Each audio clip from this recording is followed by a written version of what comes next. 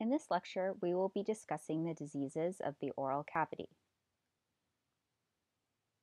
Here we have the structure of the oral cavity, as well as part of the larynx and the beginning of the esophagus. The oral cavity is a common entryway for both the GI tract through the esophagus and the airway through the larynx.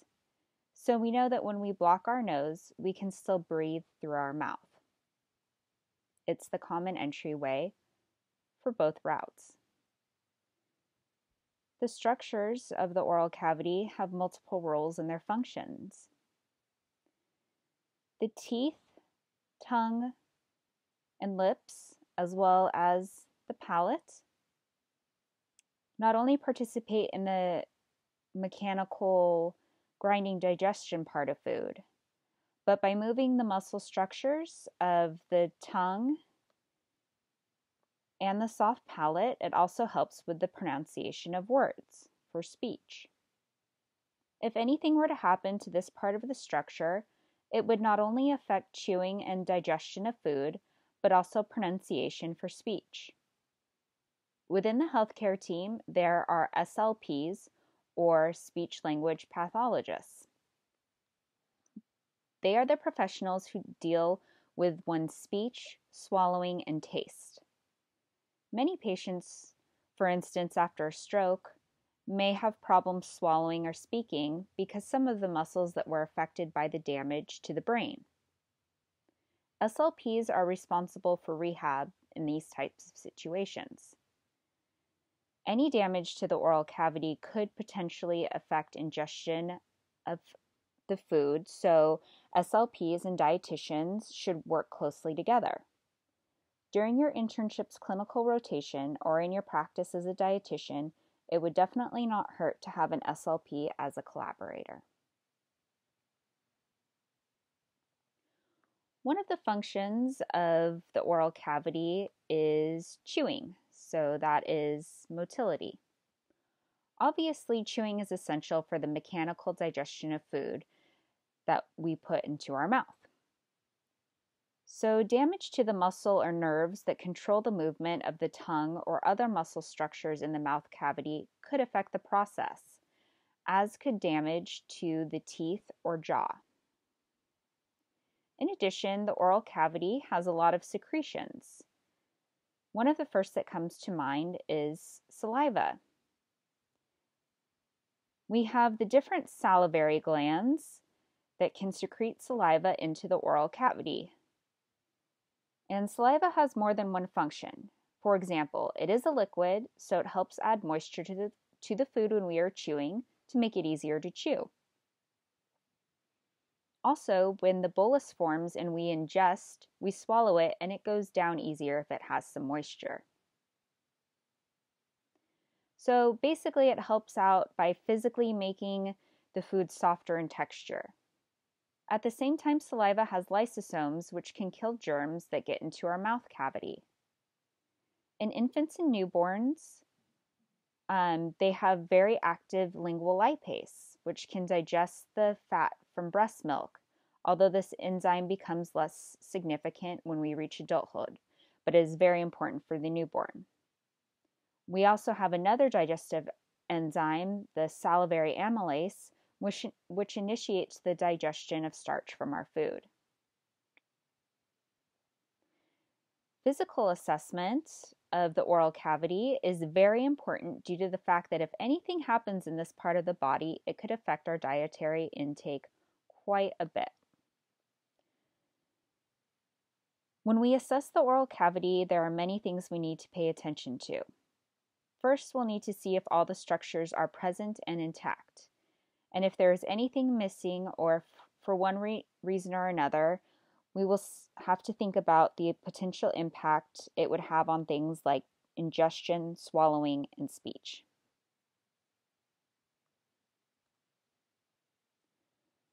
Oral disease, no matter which type we are talking about, can lead to nutritional deficits.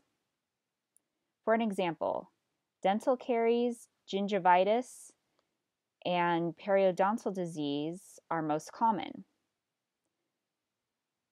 These few examples are conditions that would be considered to have chronic inflammation. Although these are local infections, they release local inflammation mediators into the bloodstream, so these conditions can have an impact on the whole body. There have been some reports indicating that flossing our teeth properly on a regular basis could reduce our systemic inflammation level.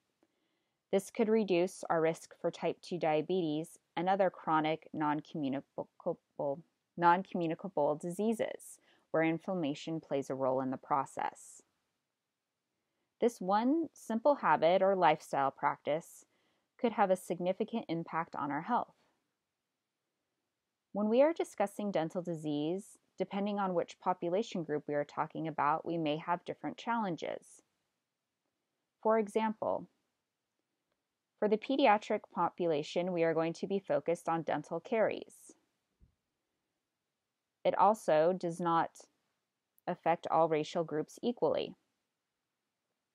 Since dental health is associated with regular checkups for regular cleaning and other maintenance, poverty is associated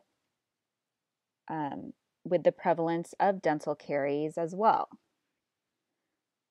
If someone has a regular checkup every 6 months with regular cleaning, then the likelihood for them to develop dental caries is much less compared to someone who maybe didn't have insurance or who couldn't afford this regular dental care.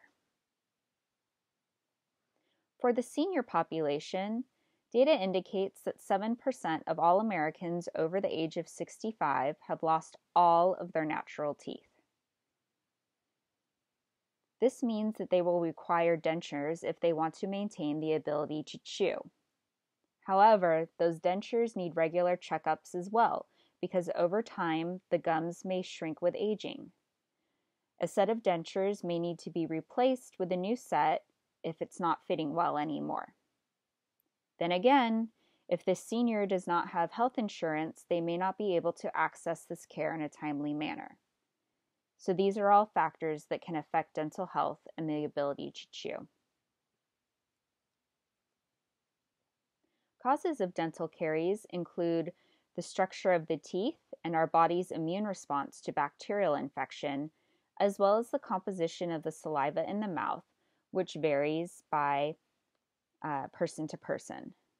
For example, some people may have a higher mineral content in their saliva, and therefore they may have more mineral deposits on the teeth. This could attribute to the faster growing of plaque and calculus, which is the plaque that has been hardened. Once we have the bacteria attaching to the surface of the teeth, then we have the plaque. And if we do not remove the plaques quickly enough, they will get rooted into and harden on the teeth. Then it becomes calculus. The presence of plaque and calculus contribute to the increased risk or incidence of dental caries. So we may want to know what's associated with these two things. There are many factors, including the frequency of eating, the stickiness of the food we are eating, composition of the saliva, the presence of buffer, and overall oral hygiene are factors.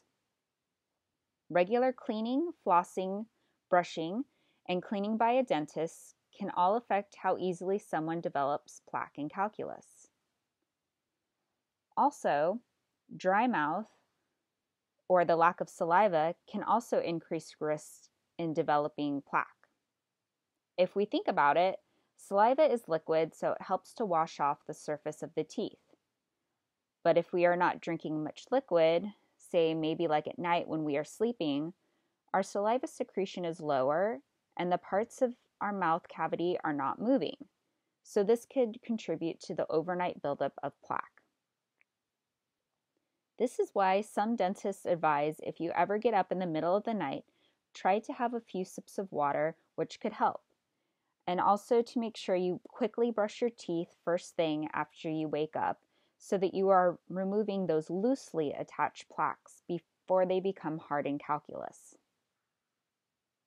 To prevent plaque and calculus, we can use fluoride in the correct amounts, because too much fluoride could also cause damage to the dental tissue, and proper nutrition is, of course, important. If we think about it, our teeth are a special type of bone tissue, so it is a live organ. In order to maintain healthy teeth, we need proper energy intake, protein intake, as well as proper micronutrient intake, including vitamin C, iron, and of course, calcium.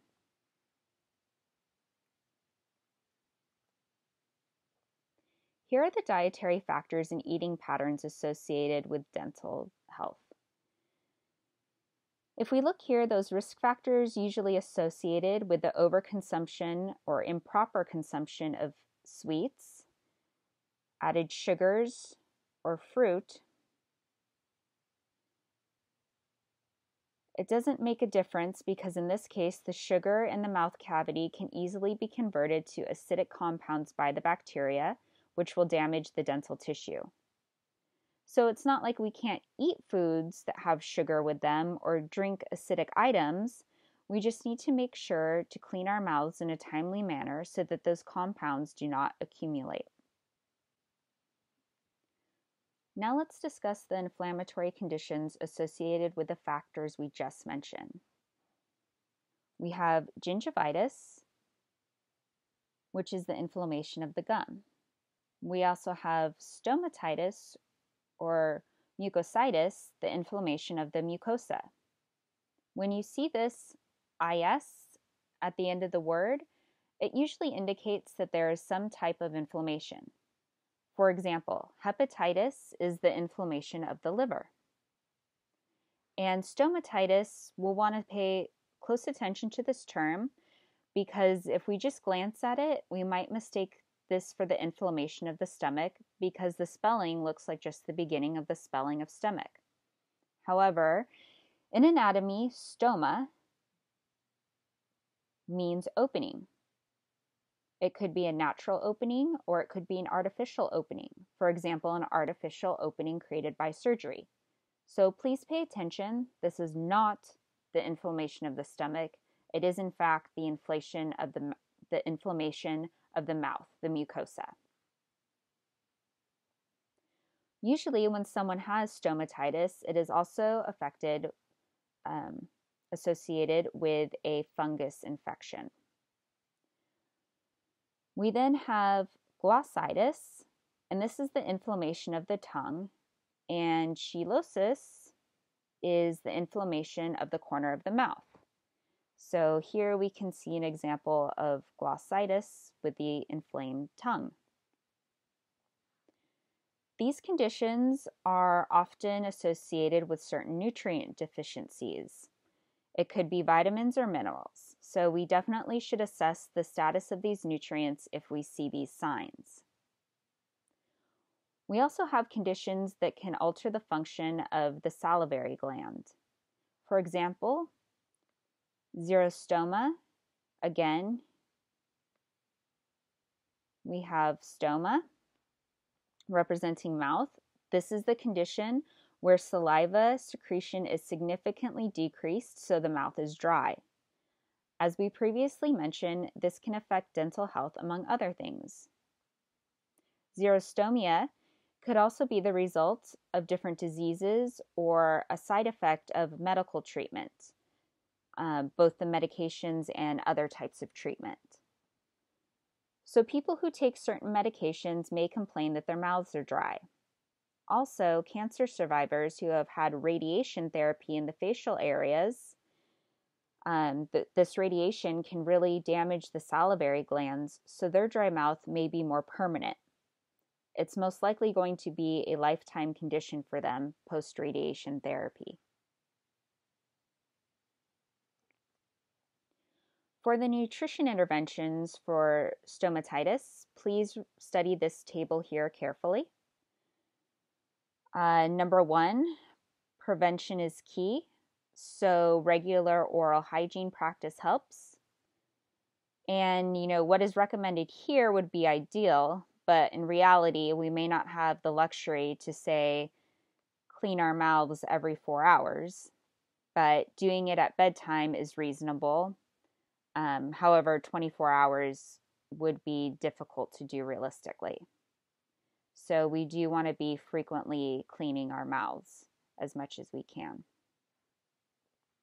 There are other things we can do. For example, some dentists may recommend a deeper cleaning of everything below the gum line, and obviously this would not be something we could do ourselves, but could make sure that we get done by a dentist. Certain patients may need to receive oral surgery in the oral cavity. When this happens, it can temporarily or permanently change the structure of the oral cavity. For example, if someone had a certain cancer that needed to be removed, then they might be losing certain parts. Also, if there is any jaw fracture, at least temporarily, it needs to be fixed. One principle to treat jaw fracture is to limit movement. And if we limit the movement of the jaw, then we really can't chew. So all of this could affect our dietary intake. We can assess and diagnose a patient that has already had surgery in the oral cavity. And obviously, the past diet history is very important. And we often use the diagnosis of an adequate oral intake. So we have that here. Whether it is for overall intake or for energy intake. And because this is post-surgery for recovery, for the wound to heal, we would require extra nutrients and energy as well. So perhaps increased nutrient needs. And obviously there may be biting, chewing difficulty. And if this process lasts a long time, we may also have involuntary weight loss. So weight history will be important to check. We'll want to look at the usual weight and the weight before surgery, as well as the current weight to help us with our nutrition diagnosis. For nutrition intervention, this would depend on which surgery and what their status is post-op.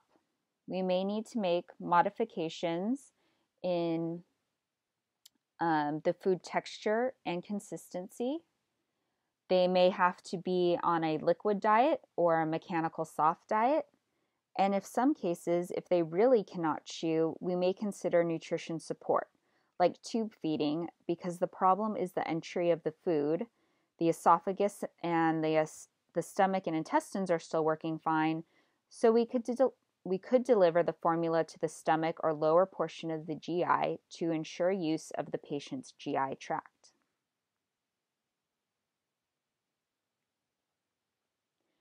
Because the ability to chew and ingest is compromised, we want to make sure that we can design a diet that would increase nutrient density. So this is very important. We want to make every bite count. We will also need to educate the patients so that they know how to ensure adequacy and food safety for the food preparation. And at this stage, one thing we need to check is that all food should be able to be move easily through a syringe or straw. Because their ability to chew is affected, we would want the food to be soft or a liquid with a consistent texture. We also mentioned that in some cases, oral intake may not be possible, but the remaining sections of the GI still work, so we could consider enteral nutrition. And just to note here, this is an example of a pureed diet, so they wouldn't really have to chew. And you can see here they use molds, so the food kind of still appears appetizing, not just globs of mashed up food. Here are some tips for nutrition therapy for those that have a jaw fracture.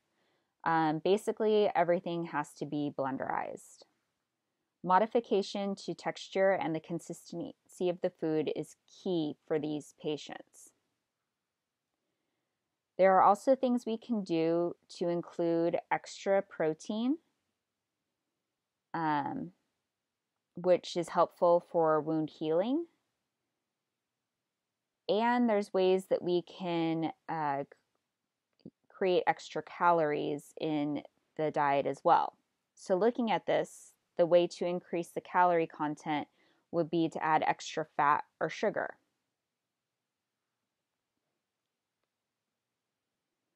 These would be the foods and beverages we would limit when our goal is weight loss, but right now our concern is the opposite with malnutrition caused by compromised oral intake or inadequate intake. So we want to try and beef it up with as many calories as possible. Another thing to also mention is to be aware of the temperature of the foods and liquids. If someone has their jaw wired shut, to decrease the movement of it, we do not want to be serving them hot liquids that could burn their mouth. For example, once I've had a patient that had his jaw wired shut and he really wanted to drink tea, but since we could not serve him the hot beverages, we would just make the tea ourselves in the kitchen and allow it to cool near room temperature before we went up and served it to him.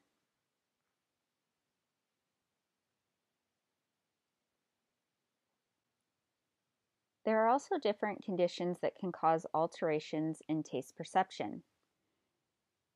Dysgeusia means that the person is tasting something differently than it would normally taste. Ageusia means that the person cannot taste anything. So if we remember, the prefix a means not, so not tasting. The ability to taste is essential for us to enjoy eating. The flavor can drive us to seek certain food or beverage items. However, there are diseases or medical conditions that do not allow us to taste normally or completely take away our ability to taste. And this is problematic because once everything tastes bland, then we may lose interest in eating. So this could lead to anorexia, loss of appetite, and then this anorexia could contribute to decreased dietary intake, and that could put us at a high risk for malnutrition. So we have some common causes here, chemotherapy and radiation therapy, and these are known factors that can lead to impaired taste. Unfortunately, as we mentioned earlier, the impact could last much longer than, say, the completion of the therapy. Some may lead to permanent damage, especially radiation. We also may have diseases that affect the taste buds. So, for example, if we have inflammation or other things that affect the taste buds, and the taste buds have the receptors for the molecules that give us taste, these receptors are able to capture the stimuli and transduct the signal to the region of the brain that processes the signal to allow us to sense different tastes. But if these receptors on the taste buds are damaged, then this process is not possible because we never receive the message in our brains. If something is wrong with the nervous system, either the transduction of the signal to the brain are affected or the centers processing the signal in the brain are compromised, then we wouldn't be able to taste either. So anything that happens in the receiving, delivery, and the processing of the signal could affect our ability to taste. And medications can also alter or impair taste. And the enrichment piece is tongue essential to taste.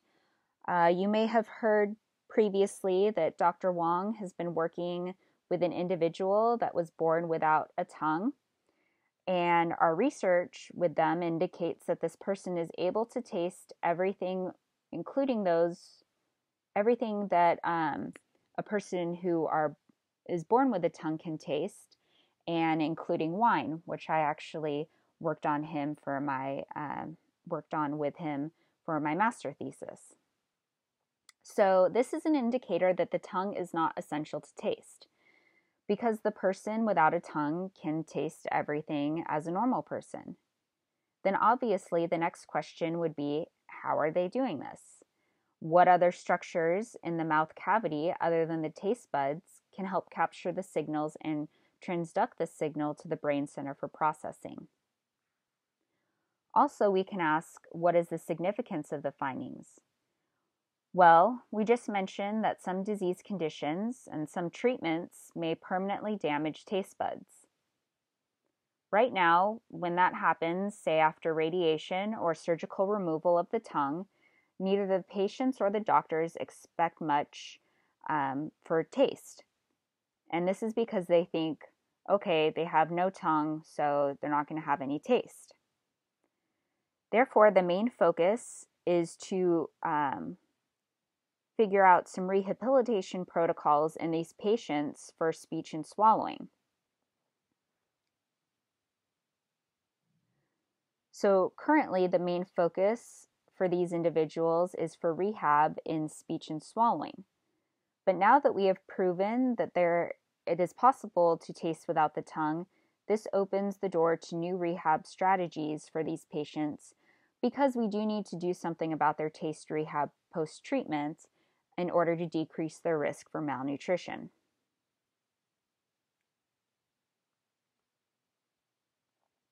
We already mentioned that if we have impaired taste, our appetite may drop, and this could contribute to an adequate intake, and that depending on the condition or causes, usually impaired taste is accompanied by swallowing and chewing difficulties, those functional changes.